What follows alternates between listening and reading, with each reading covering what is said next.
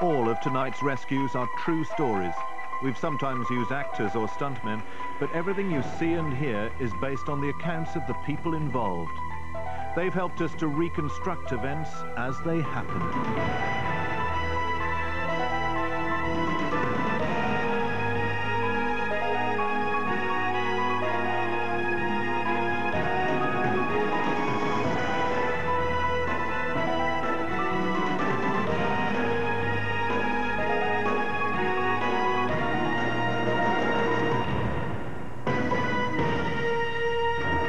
Tonight on 999, a lorry balanced over a 30-foot drop, the long fight to save the critically injured driver trapped inside.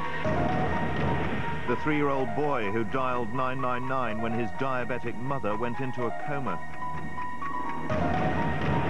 And the 4 friends who jumped from their sinking boat onto a rock, but the tide was rising around them.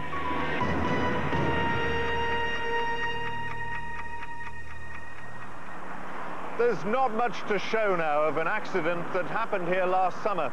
This brand new stretch of crash barrier is the only evidence of a lorry crash that tested London's rescue services to the limit. So demanding was the incident that more than £2 million worth of rescue equipment was brought in, involving not just the fire, ambulance and police services, but the helicopter emergency medical service that performed an emergency operation right here by the roadside. Our reconstruction shows how all these rescuers scrambled to get here and how they worked together for hours to keep the driver alive and set him free.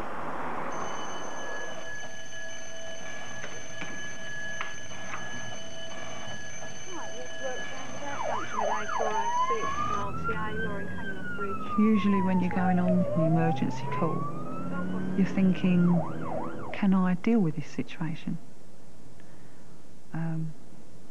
What will I expect?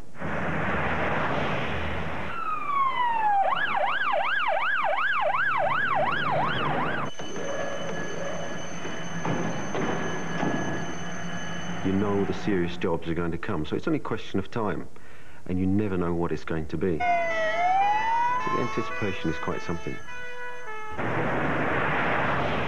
1-1 from 2-9. Whereabouts at Waterworks is this lorry overturned? Is it actually on the roundabout or underneath? Over. Alan, can you get the foods from the warmer, please? OK, mate, I'll do that. You got the radios? Yep, they're both on board, so it's the Thomas pack.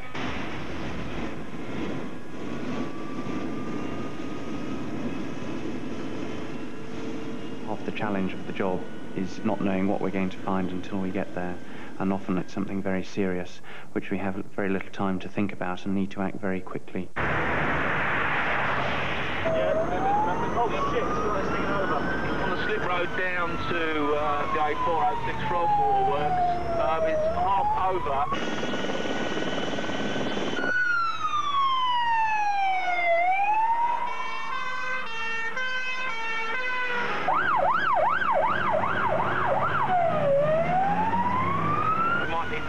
Lane closing on the A406 eastbound. Yes, I say, what way, did you hear that? What they found when they arrived was so extraordinary it surprised even the rescue services. A 17-ton lorry had turned over and impaled itself on a crash barrier, trapping the driver in his cab. To make matters worse, it was balanced precariously on the edge of a 30-foot drop.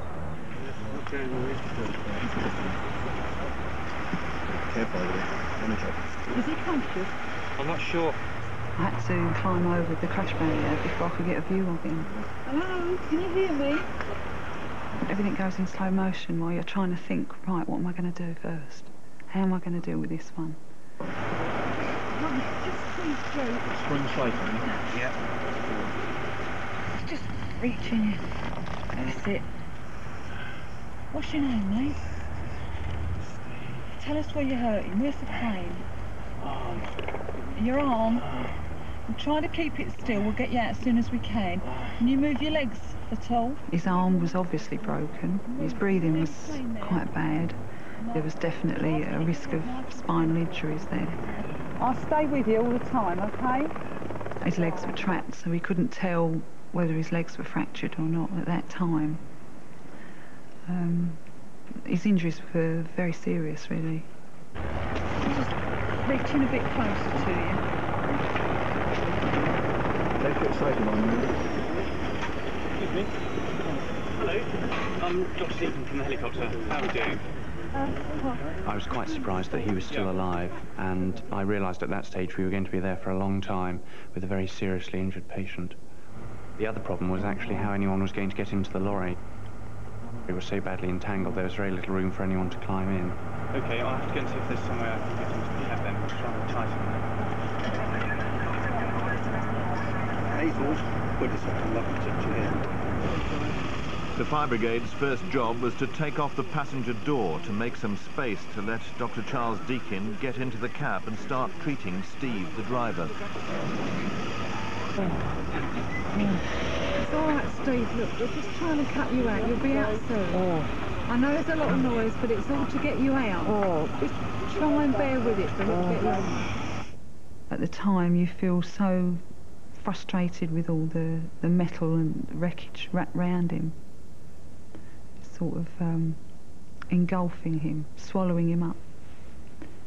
And the urge to tear it all away and find some kind of extra super strength to rip it all away and get him out.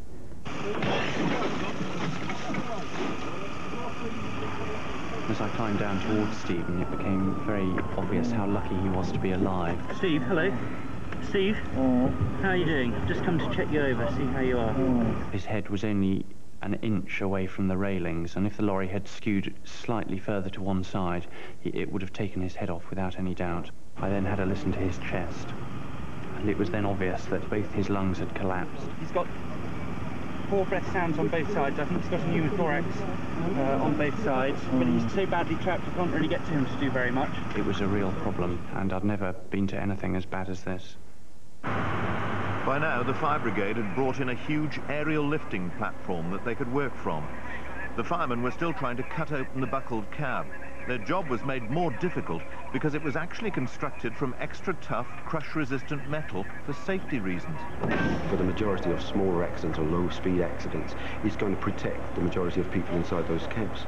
But with a severe entrapment of this nature, we end up trying to cut through the reinforcings within those cabs, which is like scaffold poles running through the pillars and doorposts, and that creates a major problem for us. It meant a slow, grueling task for the fire brigade. Well tracked in by a little bit. Well, let's get some gear out, guys. We need some lines straight off. Dr. Deakin, Hazel and the medical team were getting more and more concerned about Steve's condition. Despite their efforts, he was getting weaker and weaker. That's it. I know it's uncomfortable, but it's helping you breathe. What's the blood pressure? Systolic 100, O2 85, pulse 130. His blood pressure was beginning to drop from possibly internal bleeding. Unless we managed to get him out very quickly, he would end up dying still entrapped in the lorry, and I thought really we only had a few minutes to get him out. We need to be thinking about getting him out quite quickly. We haven't got very much time left. Okay, we'll see what we can do. When Charles turned round and said to me, in his polite, inimitable way, like all doctors have at accidents, I think we ought to be getting him out now, that puts an inference on the rescue scene that we've got to react to immediately. So we had to rethink our strategy. We became desperate for a time. Officer, we're going to attempt to push the whole truck that way. We're going to attempt to push the whole truck that way about 1 foot. Steve? You could feel the panic building up to the point where you thought, you know, what sort of outcome is this job going to have? The plan they'd quickly come up with was to try to lever the cab off the crash railings using a powerful hydraulic ram. But the engine housing had to be strong enough to take it. If it worked, they could free the driver quickly, but it was a very risky maneuver. Plenty of room down here. He's coming free. It actually was working, and you could see his legs starting to appear, come into view, and he thought, right, this is the chance to actually get him out. What was that? To the engine housing. I'm not going to attempt this again. Okay, Steve. He was very lucky and there'd been no further injuries, but it was a big setback, and We really didn't see at that stage how we were ever going to get him out. Everyone felt really downhearted about that. It is the depths of despair, and you've got to snap yourself out of it. You've got to shake yourself, bring yourself back to the reality that you can still work and you may still be successful. Cutting. So it was back to their original plan, slowly cutting away the crushed metal around Steve so that they could reach the steering column that was pinning down his legs. This was going to be the trickiest moment of the whole instance because it was so confined. We had to make enough room to place this powerful cutter down there. As the cut's being made, the tool is going to twist, so you've got to anticipate the movement of the tool because your hand's on that tool to operate it. And if it came in contact with metal, you could pinch your fingers off quite easily. And also as it twists, it could come into contact with the casualty. So the placing of that tool is vital. Steve's condition was still worrying Dr. Deakin. One more cut, Doc, and I'm ready to actually cut the column. Right, as I start to touch this, it's going to twist into the metalwork, so once it's committed, I'm afraid it's committed. Right, everybody ready for this? Yeah, got it. Tightening on it. Brace yourselves.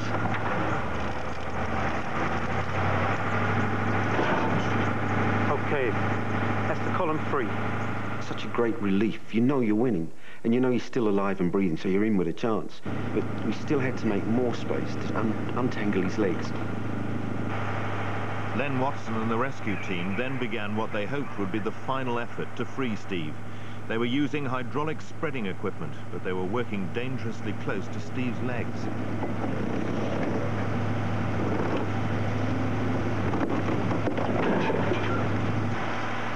Steve was free after being trapped for nearly 2 hours, but now they had to move him carefully onto the aerial lifting platform, or ALP. Alan, he's going to give the orders for everything on the ALP, okay? Everyone got that? Alan, it's for you. All right, at the top. After 3. 1, 2, 3. Nice and gently. Listen to Alan. Just lift his legs up. Comes. Right. Orthopedic coming under now. Right. Got his head. Nice and gently. Now push it to me. Lovely. So we take the oxygen off him. It was very difficult lifting him out without moving his back too much to avoid aggravating any spinal injury that might have been there, and it took a lot of hands to lift him out very carefully. We then moved him onto the fire brigade lifting platform, and all the monitoring and his drips had to go with him. And there were a few minutes then that I was very worried, because obviously if something had gone wrong and he'd deteriorated while he was in mid-air, it would have been impossible to do anything at that stage. Steve was out safely, but his condition was critical. He could die at any moment. Dr. Deakin had to take the risk of carrying out an emergency operation on Steve's collapsed lungs at the roadside. It was something that we needed to treat straight away, although it's quite a painful procedure to have done and something that we wouldn't normally do on the roadside. It really couldn't wait until we were back at hospital. The operation helped save Steve's life, and despite his serious injuries, he spent only 10 days in hospital after the accident. This is what remains of his lorry. It's 3 months later, and the first time that Steve has seen the vehicle since he was cut out of the cab. I've seen it. It makes me feel, well, grateful, really, just to be alive. Really grateful. Very thought-provoking, isn't it? I think I was in it. I had no idea it was like this at all, to be honest with you. It's not the same vehicle I remember. Unrecognisable.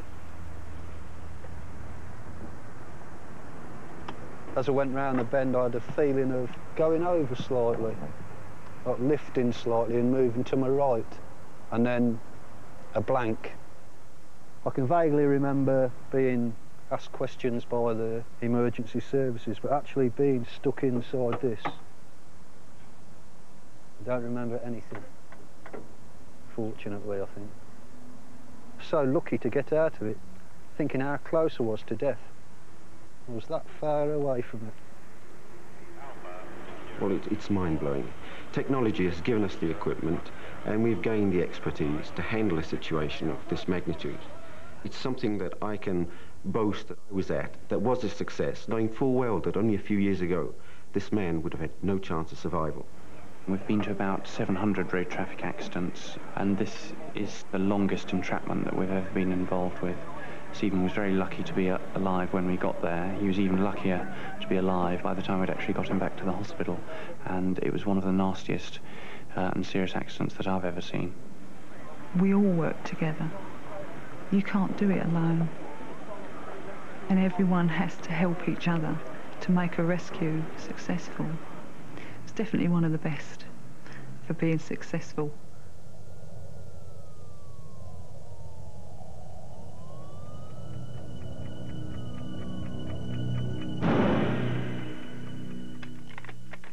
Hello, Daddy. What are you doing? I'm doing work. I'm building one house. Youngsters have an amusing habit of imitating what we adults do, but sometimes that imitating, particularly when they're playing around with the phone, can have serious consequences. Every year there are 22 million 999 calls made in the United Kingdom, but only half of those are real emergencies. The rest are a combination of malicious hoax calls and false calls that are mostly made by youngsters messing around with the phone at home. But every 999 call has to be taken seriously. Our 999 lifesaver this week is Avon ambulance control operator Margaret Taylor. She describes what happened when she answered a call from 3-year-old Bradley Shepherd following the collapse of his diabetic mother. We've used an actress and her son in our reconstruction, but the telephone conversation you'll hear is the actual 999 call that Margaret Taylor answered that day. Bradley came into the room early in the morning, it was about 7 a.m, and tried to wake me, and I couldn't wake up, and I remember semi-consciously thinking, oh God, I'm in trouble, because I know my husband wasn't there, he'd gone to work, and it was just panic then. Literally, I was just paralysed from head to foot.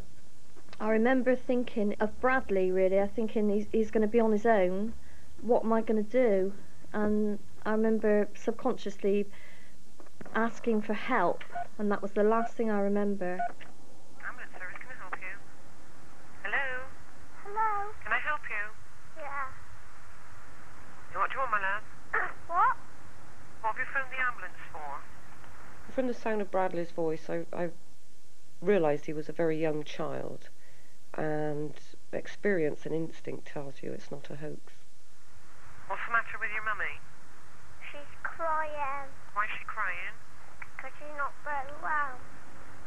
As far as Bradley was concerned, I wanted to try and keep him calm, which he already was, but I didn't want him to be frightened. Is your mummy there? Yeah. Can I speak to your mummy? Yeah. Let me speak to your mummy then. Mummy! She's not very well, she's not coming down. Then I actually heard Mum cry out in the background, and I knew then that Mum did need help. Who is it, Brad? Who is it? Tell her it's the ambulance service. You've dialed 999. Bradley ran downstairs to get his mum some Lucozade, which I also understand is what he calls his mum's medicine, and he couldn't take the top off. The paramedics got there and they couldn't get in. They obviously spoke to Bradley, I think, through the letterbox, and he pulled a chair up and he stood on the chair and opened the door for them. Good boy. But when I found out he was only 3 years old, I was totally amazed, because he was absolutely brilliant. When I see them now, I get quite emotional. But yes, I think Bradley is a very, very brave little boy. Mummy wasn't very well. I got some Lucozade. My mummy couldn't get up, and I was trying to push her feet, but she couldn't get up. The ambulance came in because I forgot to get a chair, and I helped them in. I think people must teach their children what to do in emergencies, because not only for the mother and the parents' sake, but for the children's sake really as well. Margaret took this call seriously, and if it wasn't for her and Bradley, then well, I wouldn't be here now. Bradley's call was traced because most 999 calls are automatically logged, but you can't rely on that. So please give your name and address clearly. There are about 1 million people in the United Kingdom who, like Debbie Shepherd, have diabetes. It can start at any age, but it's most common for it to develop over the age of 40. It's a condition where the body can't control the amount of sugar in the blood. Most of the time, the body's reaction to this is mild, but it can be severe enough to cause a coma. Most people who have diabetes are experienced in controlling their condition and preventing their own emergencies, but your help could be vital. The British Diabetic Association has this advice. Our blood sugar levels are controlled by a hormone called insulin. It moves the sugar in the food we eat from the blood to the cells of our body, where it's used to produce energy. If your body can't make enough of this hormone, you develop diabetes and have to take insulin by injection. If the blood sugar level of someone who has diabetes suddenly drops, it can cause a condition called hypoglycemia, which can be dangerous. Problems happen most often because of missing a meal, but unexpected activity, too much exercise and alcohol can also upset the blood sugar level. Be aware that the body can start reacting very quickly and sometimes with no warning. Debbie Shepherd had low blood sugar levels and showed all the warning signs of hypoglycemia. At first, they might start trembling, sweating and looking pale. A shortage of glucose can affect the brain and cause confusion, unsteadiness and sometimes irrational behavior. Remember that these symptoms can be mistaken for drunkenness. Bradley Shepherd did the right thing in trying to give his mum a sweet drink, because you need to raise their blood sugar levels as quickly as possible. At the first sign of a problem, they should be given sugar or glucose tablets and then starchy foods like sandwiches and biscuits. Keep giving them food until they recover. This should happen within about 10 minutes. If the blood sugar level falls very low, they could become unconscious. If this happens, smear something sweet like honey or jam between the cheek and gums so the sugar can be absorbed quickly into the blood. Like Bradley, you may need to call an ambulance. It's important to get them to hospital where they can be injected with concentrated glucose. Many people with diabetes keep prepared injections of glucose at home, but never inject someone unless you've been trained. If your child has diabetes, make sure that teachers know how to recognize and treat hypoglycemia. People with diabetes should carry that information with them so the right help can be given. You can get testers or a machine for monitoring your blood sugar levels at home, which will help you avoid emergencies.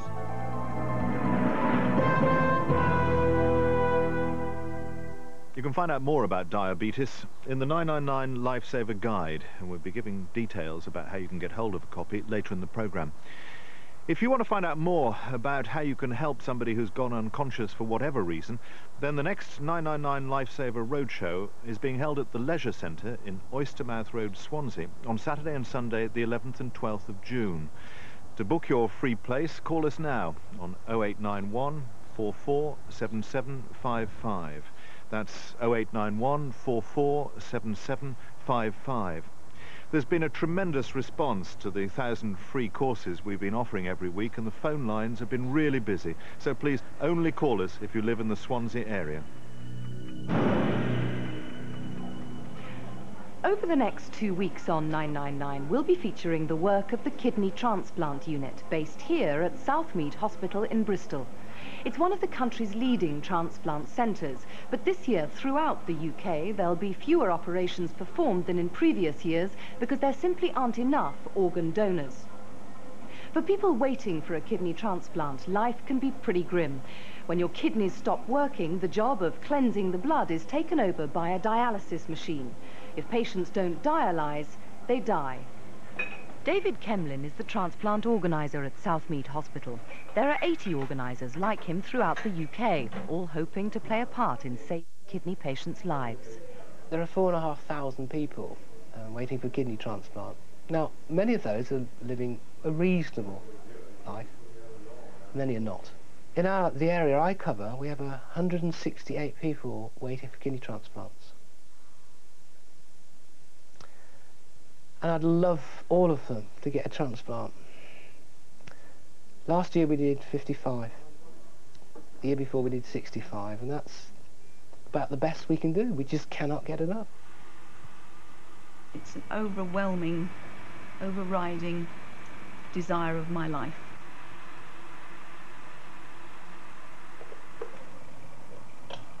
I hope to get a kidney soon. I pray every single day that I get a kidney soon. Vicky Young's kidneys failed 18 months ago, and she's been on the transplant list ever since. A dialysis machine has been installed in her home. Her lifestyle is restricted because she has to spend 20 hours each week dialysing. To stay alive, Vicky must stick to a special diet and is allowed just 2 cups of tea a day. But the first thing, in actual fact, I've got to do is find where exactly I'm going to go today. And sometimes it works and sometimes it doesn't. It depends. It's temperamental because it's still reasonably new. My normal veins, which as you can see in this arm, are virtually non-existent, simply wouldn't be able to take the needles. So I had the small operation done under local anaesthetic. I've sort of got this rivulet of veins going up my arms now in order to take these needles. This is the bit I hate the most, I must confess. They say, oh, you get used to putting the needles in yourself. I promise you, you never get used to putting needles in yourself. That's in. Sometimes it takes a bit of persuading. I'm resentful of the fact that I rely on this machine for my life and my existence. I don't want to be reliant on a machine, not when I know that I could be capable of sustaining my own life. Now I have to test it, make sure it's okay. Got my flow, there it is.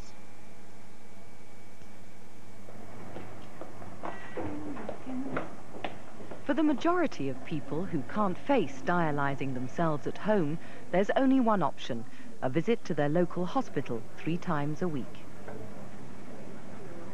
It took about 4 years, I suppose, for my kidneys to eventually pack up. And one night I was undressing up in the bedroom and my legs were out like tree trunks, sort of thing, all the water. And the doctor sort of whipped me off to a specialist. And I was sort of in hospital within a couple of days. I was given a kidney, and after 10 days I had the stitches out. And 4 days later I rejected. It's 6:15 in the evening. I've just received a call from a local hospital in Bristol that there is a potential multi-organ donor. And as the transplant coordinator, it's my job now to go and talk to the relatives and to explain to them and answer any questions they may have. We may be able to retrieve a heart, lung, liver, kidneys for transplanting. I don't know yet. We're on our way to find out exactly what we can do.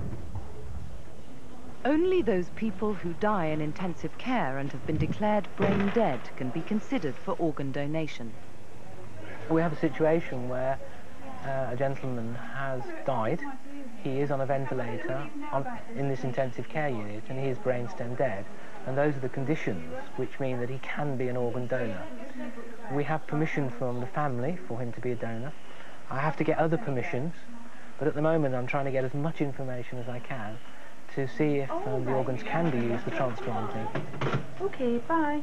I've talked to the relatives, a lovely family, a wonderful family, a lot of them. They're quite, I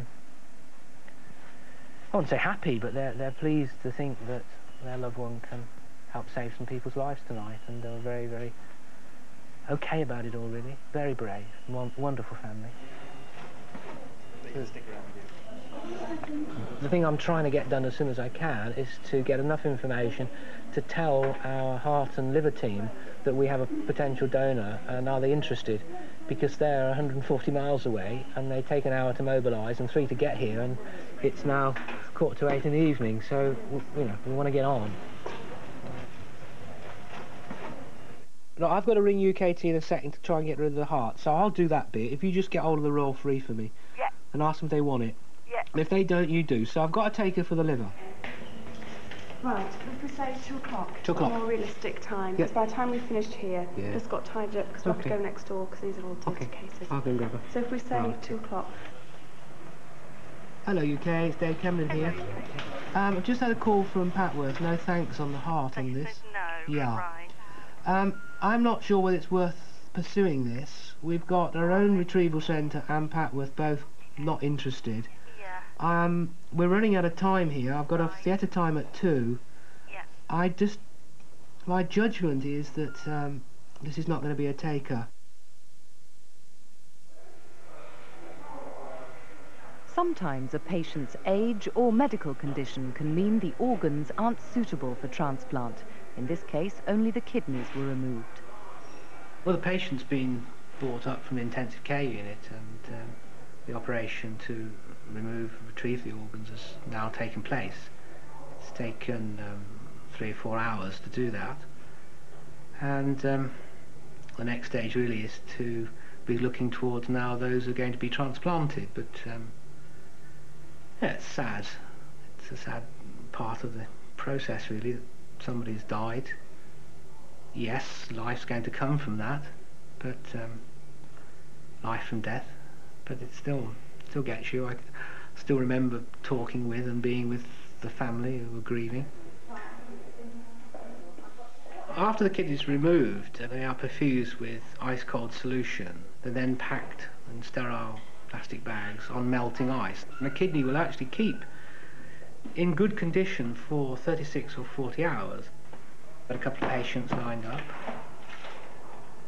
It's about 4:45 in the morning now. We hope very much to be transplanting this afternoon. Next week on 999, we see how Dave Kemlin's busy night shift results in a successful kidney transplant. Our 999 camera crew follows the patient and the surgeons as they carry out the 4.5-hour operation.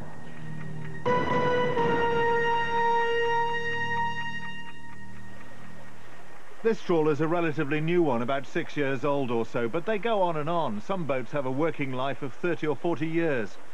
For 4 Scotsmen, it was an older boat that represented a fresh chance, the start of a new career. But their hopes were dashed almost as soon as they began.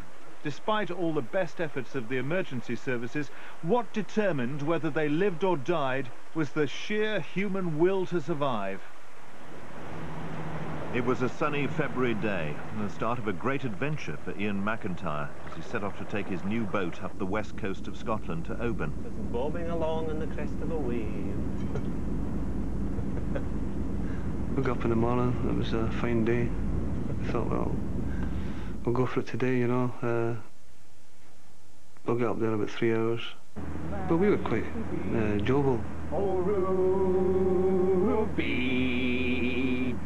Also on board that day were Ian's younger brother Alan and his old friends Robert Quigley and Peter Grimalis, all played here by actors. I knew there was an opportunity to do tourist business in the west coast of Scotland. So the idea was to buy a boat, take up there, do fishing parties and set tourists out for pleasure. What do you think my boat then, lad? It's brilliant, eh? I'm going to make you all millionaires. Ian had bought an old fishing boat. He'd given it a coat of paint, serviced the diesel engine, and was planning to fit a radio when they reached their destination. Ian had been a fisherman, but his 2 friends, Robert and Peter, weren't experienced seamen. Alan was the only other man on board who was used to boats. The men were full of enthusiasm as they got underway.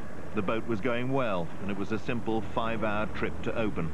What they didn't know was that it was going to be the longest day of their lives. As the boat emerged into open sea, the first signs of trouble appeared.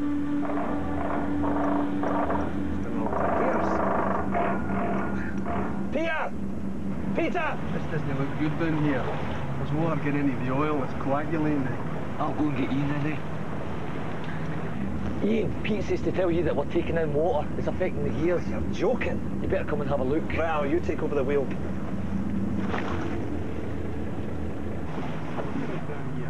Great. We'll let it run for a wee while longer, you know, and I say just keep an eye on it. We can make it in 1 gear if we have to. So it came off about half an hour later. He says, by the way, he says, the main engine's now emulsifying. And we're taking in water, the pump's conked out. Like in a panic then. Have you tried the spare pump? Yeah, that's knackered as well. Listen, you can hear the engine still missing. Don't bother! What's happening? It's coming in fast. I'm in trouble, brother. Right, OK, flares. I'll get the flares. Look, there's a turbine stern. I'll get the oil drum. We put up a makeshift sail. Thought, well, we'll try and get closer into shore. 2 hours later, we realised that the boat was definitely going down. There was nothing we could do about it. And by this time, it was getting darker, you know, it's getting dark. They let off all their flares and even lit a fire in an oil drum to try and attract attention. All the time, the boat was sinking beneath their feet. Just leave it. That's enough. I just hope to Christ somebody sees it. The last flare and the fire were both nearly out, and with no dinghy or radio on board, they realised they were in real trouble. Look, we better face facts. She's going down. I'm not going to reach us in time. We'll need to swim for it and try and reach one of the islands. Out there, you got to be bloody joking. It must be about 5 below. We would never make it. Look, it wouldn't be for long and they'd soon pick us up. We just waited until the last moment when it was time to leave, you know. You could see that, just seeing the water coming up, filling the wheelhouse, and thought, well, it's time to go. Hurry up, it's going down. Get them on to them, get them on quick, come on. I don't know why I'm putting them on, I'm not going anywhere. Just get them on. Get as many clays on as you can to keep warm until they pick us up. I'm not going. What do you mean you're not going? I'm staying here. That's what I mean. Yeah, I'm going. I'm not going. Are you mad? What's wrong with you? Why? I'll tell you why. Because I can't swim. I was quite taken aback with this, you know. But I thought, well, you'll be okay. You've got a life jacket on, you'll be fine. Come on! The idea was hold hands and jump in the water and we'll go for this rock. We stayed on the boat till the last minute. I think we all had thoughts about going in, you know, whether it would be safe in it, you know. But we all said, like, if one of us go, we'll all go, you know. Just as we were leaving, the boat just tipped up. The boat just disappeared, went down, straight down. The Oban lifeboat was actually already out, searching that part of the coast, but for another boat reported missing with 2 crew aboard. They hadn't a clue there was a second crew in trouble. It was very cold indeed. We had ice on the decks of the lifeboat, and our crew were very well clothed, as you can imagine, wearing all the best of stuff. They were exceedingly cold. Meanwhile, the 4 men scrambled onto a rock jutting out of the sea, one of thousands scattered along the west coast of Scotland.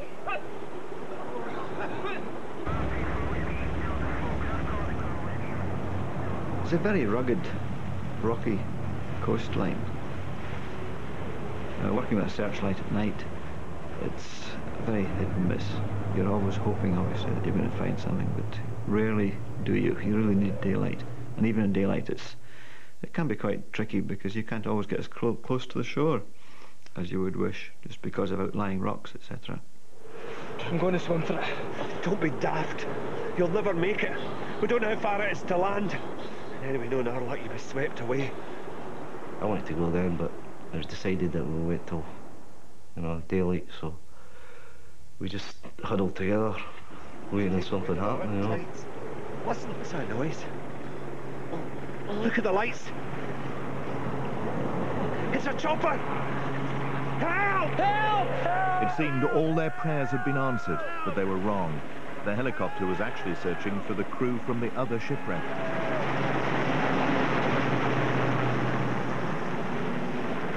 They've never seen us. At least they're looking for us. It'll not be long now. The helicopter flew past us. They built their hopes up again. They thought, well, they're looking for us now. Somebody's come to get us.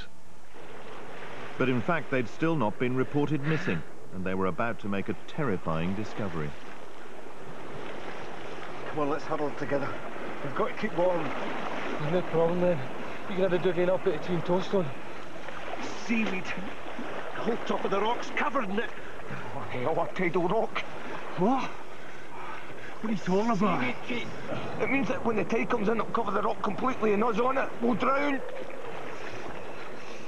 You try and get in a shallow place next to a rock with some kind of covering. You just kind of shield it as much as you can, you know, and you pray for God. Although the men tried to be optimistic, the fact was that no one knew they were there. The chances of being found, even accidentally, by the lifeboat were rapidly diminishing. At midnight, the search for the other men was called off until first light.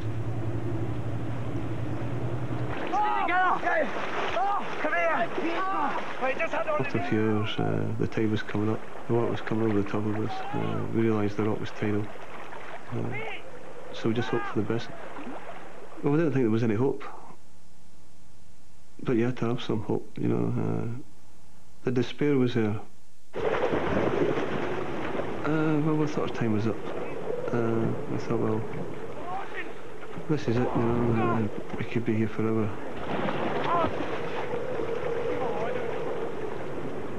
At dawn, the lifeboat resumed its search for the crew of the other boat. By coincidence, it was actually heading straight for the rock where Ian, Alan, Peter and Robert were struggling to stay alive.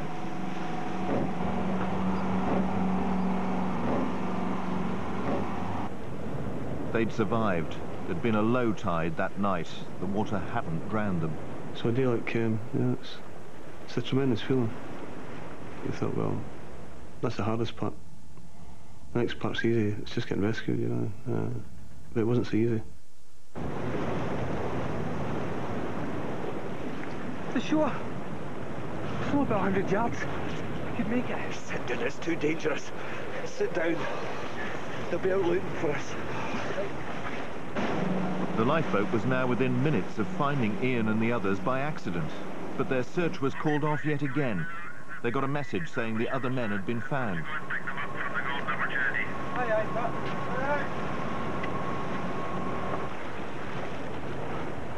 They're not coming. I'm going to swim for it. I could have seen the flares. If I make it in a riptide. I'd rather drown than stay and die like this. Don't think we'll get much choice anyway. I realised that if I'd stayed any longer, I probably wouldn't have made it, you know.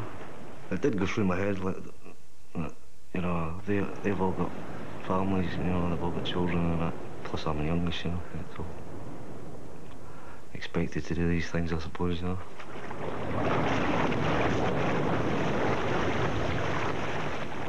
The sea temperature was about 3 degrees. Most people don't survive very long in water that cold. Alan was already suffering from hypothermia after his night on the rock. He not only found it very difficult and painful to swim, but he was becoming dangerously confused as he desperately tried to reach what he thought was the mainland and safety.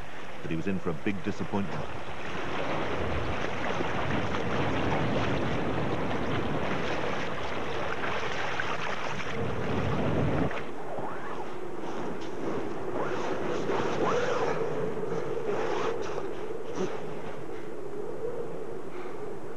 Once I got into that island and I realised it was an island. I thought it was a shoreline and I thought, I'm going to have to go and do this again. And well, I could go back the way, so I thought, well, there's only one way to go, you know, go for it. As Alan entered the sea for the second time, he knew that it might look calm and beautiful, but there was a hidden danger, the current swirling beneath the surface. It was a bit iffy when I got into the middle of this channel, you know, like I thought, well, I could easily get pulled out into the main channel. Plus the life jacket and that was pushing up against my face, you know, was quite frightening. But by that time, when you get into the water and that, it's all systems go, like swim, you know. Twice Alan reached what he thought was land, only to discover he was on another island.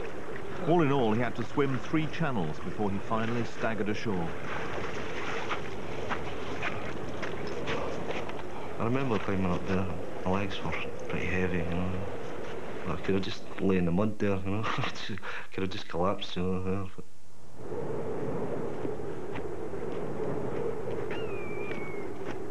I could see this smoke coming from the back of this hill, you know, so I thought, well, there's something there, you know, somebody's lit a fire, you know. I was just determined to get a shoot and get there, you know, make sure everybody was okay. Alan had come ashore on the island of Seal, and the smoke he'd spotted came from the local hotel. He'd managed to reach safety, but now was completely exhausted. He had no strength left to explain precisely what had happened. There's others. Mom! Call emergency services. I really got quite a shock because he was shivering violently. I realised that he was obviously been on a ship or a boat or something when he said there's others, but at that point I didn't realise what had happened. But you know, gradually, as he said a few words, you know, we found out that the ship had sunk and that the others, they'd been stranded all night out there. So then you thought, well, that must be really serious because it was so cold. I mean, it was a dreadfully cold night. Fab, tell me I'm not seeing things. Look. Miranda Brunner raised the alarm, and within minutes the lifeboat was launched once again. This time they knew there were 3 men clinging to a rock waiting for help. I just seen a boat coming up the horizon, and I thought, there's a lifeboat. Hey!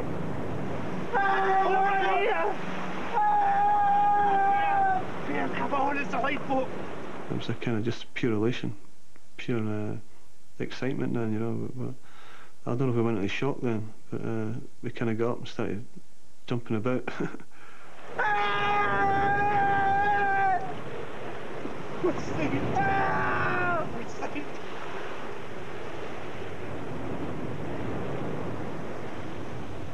Give me a hand, come on, Rab! We found him in the rock, launched the inflatable and recovered him.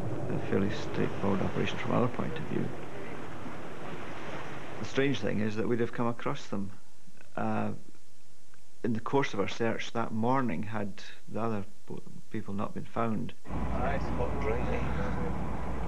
The big concern was the condition of the men. They seemed to have exhibited all the classic signs of hypothermia. Had the distance been too far to swim, or had he failed to swim it, I don't know what would have happened to others, because I don't know if they'd have been missed, in fact. Don't make me laugh. My sides.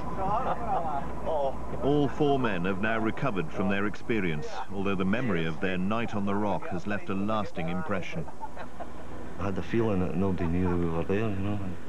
The tide would come in and we just disappeared.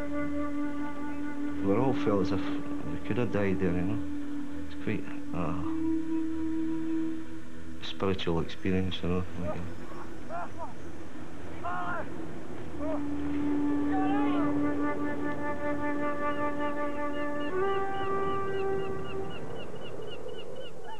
We'll have more real-life rescues at the same time next week. But on Monday, there's a special bank holiday edition of 999 on at 7 o'clock in the evening for the whole family to watch. It'll feature the bravery of young lifesavers, like David Ross, who rescued his sister, who'd been thrown into a freezing river in a cycling accident, and Adam Clark, the son of a fireman, who saved a friend whose clothes caught fire. And there'll be some seasonal advice on how to play safe in the sun.